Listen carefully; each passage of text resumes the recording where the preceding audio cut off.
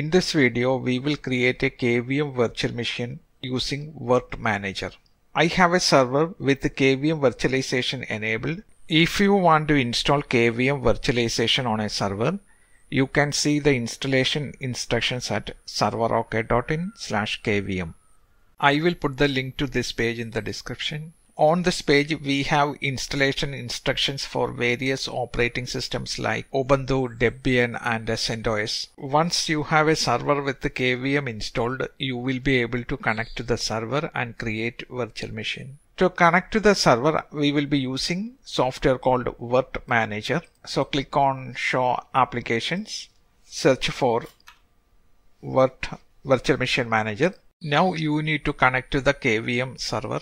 I have passwordless authentication enabled for this server, so I can just enter SSH root @IP of the server. It will log me in without asking for a password. In Virt Manager, go to the File menu, Add Connection, check this checkbox, connect to remote host over SSH, then username already selected root, and host name.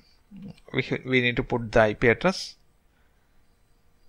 There is an option for auto connect. I don't enable this one because I have multiple surveys. As you can see, there is 3 surveys, all of these not connected.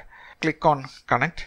To create a new virtual machine, click on the server, click on this computer icon, or you can go to the file, new virtual machine. Select the first option, as we will be using an ISO image /v var lib virt images. This is the folder where you need to put the images. If you look here, you can see there is already an image Windows 10.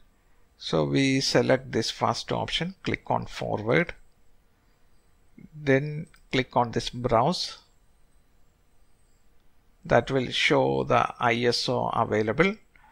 Okay, click on this Windows 10 ISO, choose volume. Then it will detect the operating system. It is none detected, so we will search for Win, Microsoft. I select this Windows Server 2016, forward. We need to put the amount of RAM. This server have 30 GB, 32 GB. I will give 30 GB for this virtual machine. Put it here. We have 8 CPU cores available. So I will give 7 core for this virtual machine.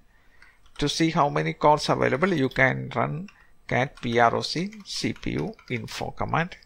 That will show all the CPUs. This is processor 7. Actually, it starts with processor 0. So 0 to 7, that is 8 cores for this CPU. This is the CPU model name. Click on forward. Now it asks for how much disk space you need for this virtual machine.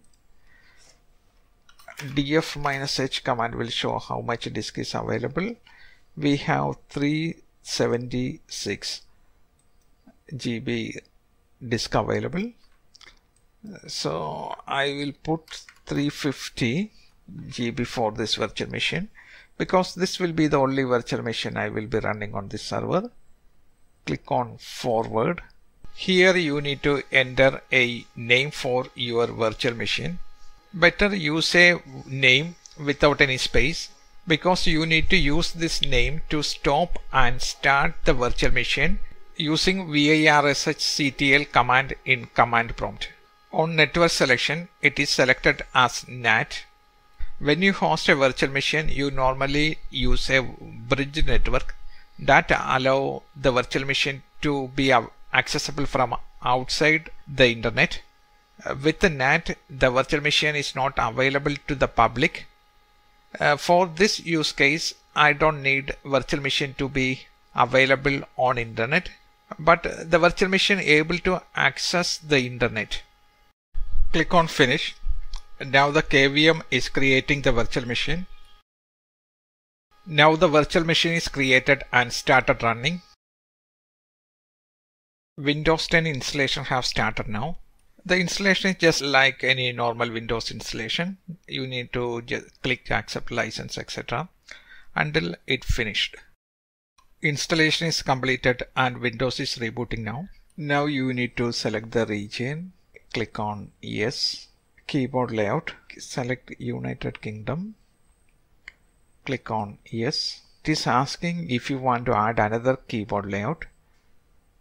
I don't want to add another layout, so I click on skip. Click on offline account. Click on the limited experience. Put your whatever name you want here. Click on next. It is asking for a password. Click on next. You need to type the password again. Now Windows is doing the initial setups. You need to wait until it is finished. We have the message almost there. Yes, the installation is finished. To connect to this virtual machine, you can use this Virt manager.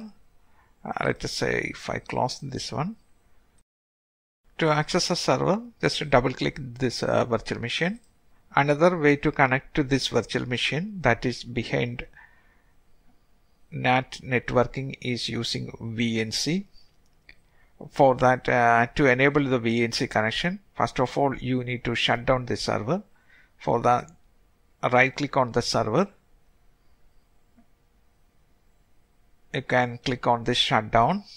Now what you need to do is click on this open. That will take you to this interface where you normally used to see this console. This is the hardware spec for this virtual machine. Under here, the display, you need to change this PI server to VNC. Then you have to select the address. By default, it will be only available on the host machine, local host only. If you want to remotely access this virtual machine using VNC, then you have to select all interface here. Then the port. You can select by default it is auto. You don't need that because it is better we have a fixed port. This is the default port. I will keep that one, or you can change this as needed. Then you need to set a password here. I will select a simple password and for now. Click on apply. Now this display changed to VNC and we have all interface and we have a fixed port. Let us start this virtual machine. Click on this green start icon. To connect to the server, you can use any VNC client. On Ubuntu there is a remote connection. This Remina remote desktop client. Put the IP here. Then you can enter the port also. It was 5900.